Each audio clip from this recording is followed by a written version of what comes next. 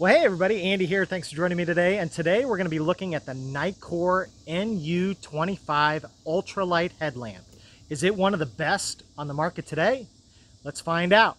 And if you're new to the channel, this channel is all about backpacking, outdoor adventures, and gear, most definitely gear, and a few tips and tricks along the way too. So if any of those things interest you, consider subscribing, and then you'll be alerted every time I post new content.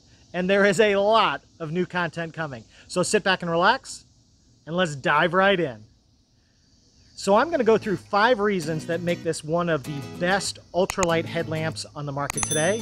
And then at the end, I'm going to also go through a few things that you need to know before you buy this to make sure it's the best for you. So let's get into it. All right, the first reason why people are buying this is most likely the weight. This thing is a ridiculous 1.15 ounces on my scale with the shock cord strap. They also come with a different strap. That's going to change the weights a little bit, but at 1.15 ounces, that is ridiculously light for those that are looking to shave weight and carry less. Now, the second reason is going to be its light capabilities. This thing has 3 different lights. It's got the main bright white light, it's got a secondary white light that it's a little bit more of a flood, and it's got also a red light. So if you're looking for a headlamp that is fully featured, that's gonna have red light for night vision, a floodlight that's a little dimmer for map reading or some tasks around camp, and then your main bright white light, this is gonna check all of those boxes. Now, in addition, it's also gonna have 4 different lumen outputs, which you really want to see that kind of variability in a headlamp too. So you're going to have, now its turbo setting goes all the way up to 360 lumens. Are you kidding me? For something this tiny, 360 lumens. That's crazy.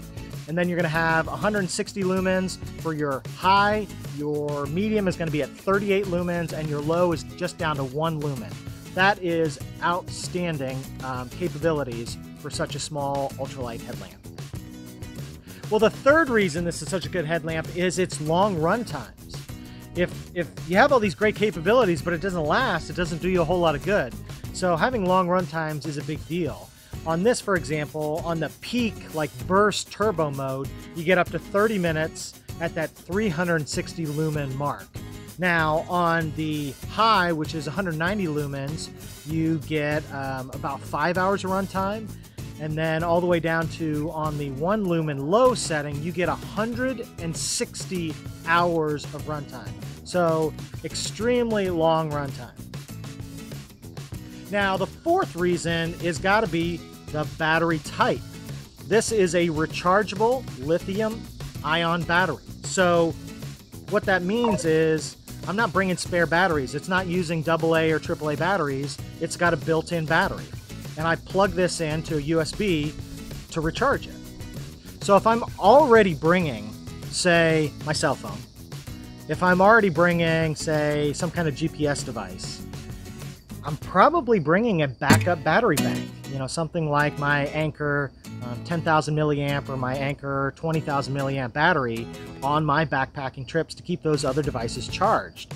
Well, now if I've got a headlamp that uses that same type of USB, rechargeable capability, now I don't have to bring spare batteries. I can bring something like this and not worry about having to run out of time if I'm on an extended trip. Now, to be honest, on a 3-day weekend trip, I've never run out of power. I've never had to recharge over that length of time. But if you're going on an extended trip and you already have those other devices coming along, well, this allows you to cut out some extra weight and not have to bring any other spare batteries, AA's, AA's. And that makes it pretty darn useful. Now, the last thing, my 5th reason why this is going to be utilized in the backpacking community and camping in general is weather resistance. If you're going to be out in different climates, different environments, you need it to be able to survive and function properly in all of those environments. So this comes with an IP66 rating, which means it's very resistant to dust and to water. If it's going to get splashed, or even, they talk about jet stream of water shot at it, it's going to resist that. That's not going to be a problem. Now, it doesn't have the rating where it's submersible, But, you know, for rain showers, downpours, things like that, this is going to provide you enough protection that it's going to function perfectly through all of those different types of environments. Now that's a lot of positives. Well, what are the negatives? So before you run out and buy this, here's a few things that you should know. First and foremost, I have a little bit of a concern with the durability of this. Anytime you get into the ultralight stuff, you tend to have to baby it a little bit. At least that's been my experience. And this is no different. So if you've seen my Black Diamond Spotlight review, one of the other great ultralight headlamps on the market today, I'm going to go ahead and link that up above.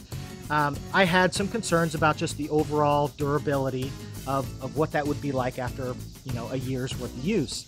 And I have the same concerns with this, specifically the backing. It's carved out, it's made to shave as much weight as you possibly can out of the back plate of this, but that's led to some durability issues. And in light use for me, just keeping it in my pack, in my hip belt pocket, you know, throwing it in my pocket, that kind of use, it developed a crack in it. Now, the back plate is replaceable, and it's easy to go find those online and have one shipped out to you. So, you know, it's not a deal breaker for me, but be aware, you know, this is something that can break because they're trying to cut as much weight out of this thing as humanly possible.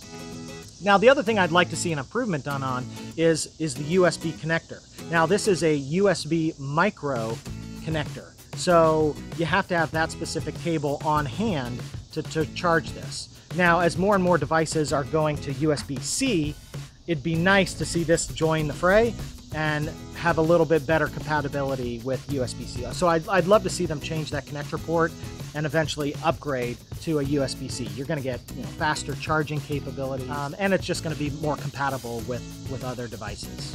And that'd be nice for me, rather than having to take multiple cables to just have to take one. Now, those are pretty minor cons for something that has so many positives going for it. And that's why you can see that this has become one of the staples in the backpacking community. It's super ultra lightweight, it's fully featured, it's got a rechargeable battery, just lots of great things going for it. Now, I'm going to leave down below in the description box all the specs, all the information. Where can you get it? You know, where can you go look up more information about it, go through all the spec list, all of that information is going to be down below. And if you found this valuable, please go ahead and give me a like. I really appreciate that. It supports the channel. So that's the Nitecore NU25, one of the best ultralight headlamps on the market today. If you're in the market for a headlamp and you're looking specifically for a rechargeable headlamp, this is probably one that you should consider. Well, that's all for today. Thanks so much for watching. Until next time, be well.